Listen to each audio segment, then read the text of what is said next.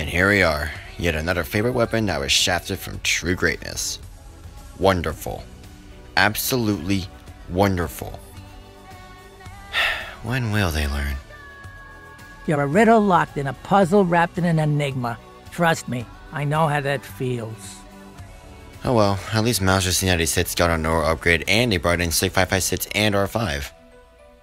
Finally. Don't make a lick of difference whether I like it or not. Just here to prolong our misery. For now, welcome back to Weapon Guides. Today, we're looking at what's basically a chainsaw in gun form, the MG42.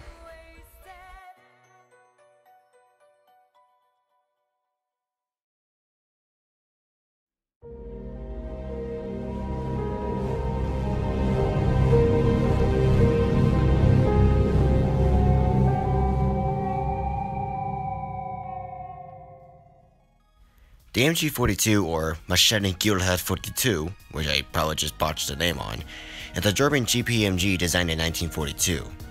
At the time of World War II, the MG42's fire rate was no joke scary at 1200 RPM. Compare it to other MGs like M1919 Browning, Brand, and even its predecessor, the MG34, which was only 850 RPM.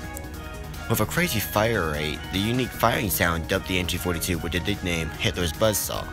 Nowadays, we have the M134 minigun with 2 to 6,000 RPM.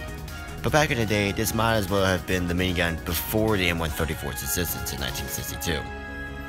The MG42 can be found from 3 dash hits onwards and also has a production time of 5 hours and 50 minutes.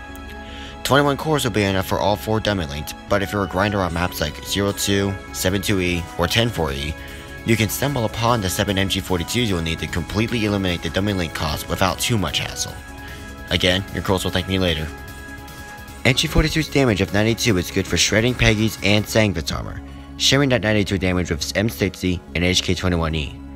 It's sadly much less effective against Paradis armor and KCCO armor. Damage and accuracy are really the only 2 stats I'm going to cover more in depth about, so let's get the other 2 out of the way.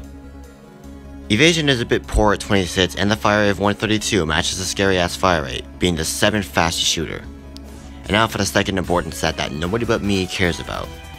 Accuracy is painfully low at 22, but understandable given its crazy rate of fire and the fact that I don't see a muzzle brake, a bipod, or anything on it. I mean, the minigun isn't exactly a stable weapon either in terms of recoil. Active skill isn't anything too special, just a 65% damage buff for 6 seconds, which buffs damage to 151.8 without any buffs from shotguns, pistols, fairies, or even the in love buff. I don't really know the specifics, but I'd say this is pretty good. At least I hope it is. In my experiences, it does its job. Tile buffs are probably one of the worst things I've seen out of an LMG. Not only is the placement bad, but the buff itself is also pretty bad for shotguns. I mean, 22% on damage, I'd rather give my shotgun evasion and or armor. TP-27s could at least reach the shotgun for Christ's sakes. Micah, if you're somehow watching this, if you're gonna give MG42 a Nora upgrade, make it reachable for shotguns. This right here is unacceptable. For equipment, I personally prefer the RDS, especially for night ops. I know accuracy isn't a matter when you're up against armored enemies as they usually have 0 evasion, but when you're forced to fight normies in night battles, that added accuracy can make the difference. Daytime fights have more wiggle room with a Neotech sight or a rifle scope, but go with a rifle scope. High damage with a good critical rate plus anti-armor advantage pretty much makes enemies ask for an ass whipping. Overall, the MG42 is a good LMG for beginners, but it's somewhat made redundant by the fact that you kinda start with it at 2 HP.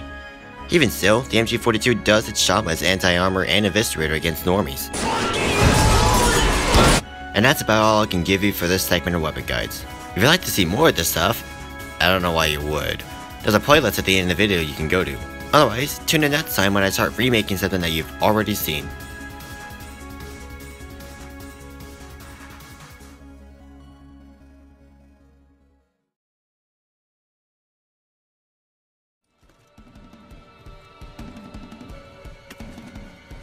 Aww, still trying to be the hero. It's too late, you know. You should have listened when you had the chance. お前はもう死んでいる。何？